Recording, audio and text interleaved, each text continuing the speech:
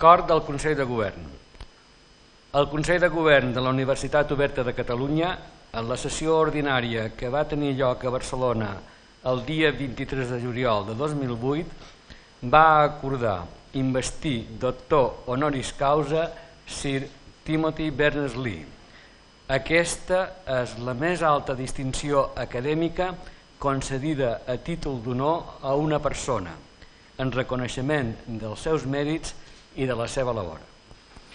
Today, the Universitat Oberta de Catalunya has the privilege of honoring Sir Timothy Berners Lee, the man who weaved the world, by bestowing upon him its highest distinction, the degree of Doctor Honoris Causa. As Tim Berners-Lee declared in 2002, the world can only really be changed one piece at a time. The art is picking that piece.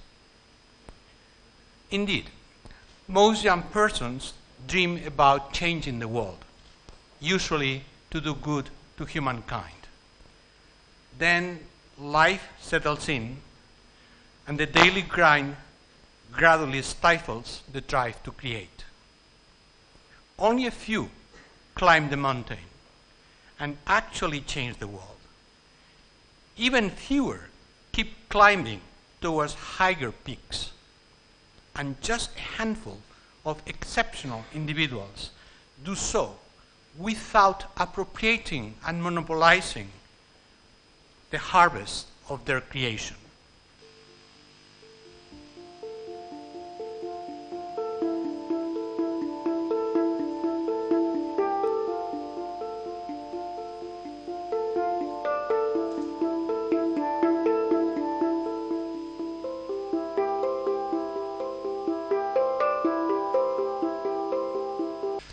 It is a huge honor to receive this honorary degree.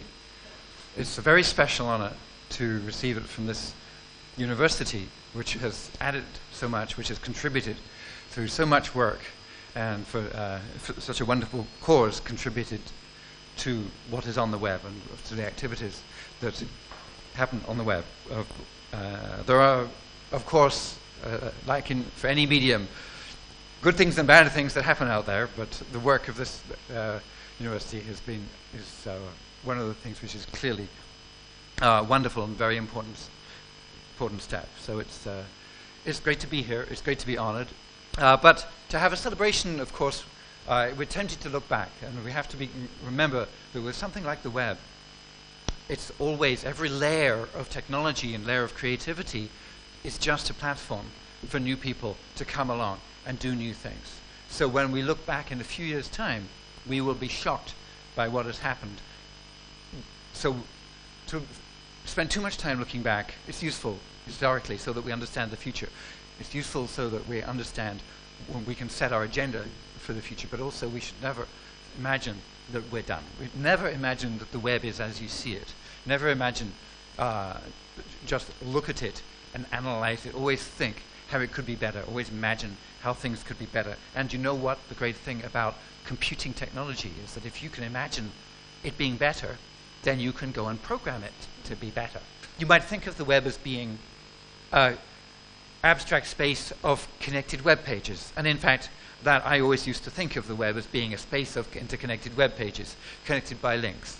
But then when you think about that link, you think why it is there. Well, it was put there by a person under particular motivations. And why did they put it there? So that other people could follow it. So it is the person who made the link, and it's the person who follows the link. So the web, if you have to understand why, if you have wanted to not just browse the web, but understand the web, understand how it works, then you have to think of the web as being the web of people. The people that make links, the people that write, the people that follow links, the people that read. La Universitat Oberta de Catalunya avui fa un solemne reconeixement dels mèrits del professor Sir Timothy Berners Lee, creador de la World Wide Web, la web.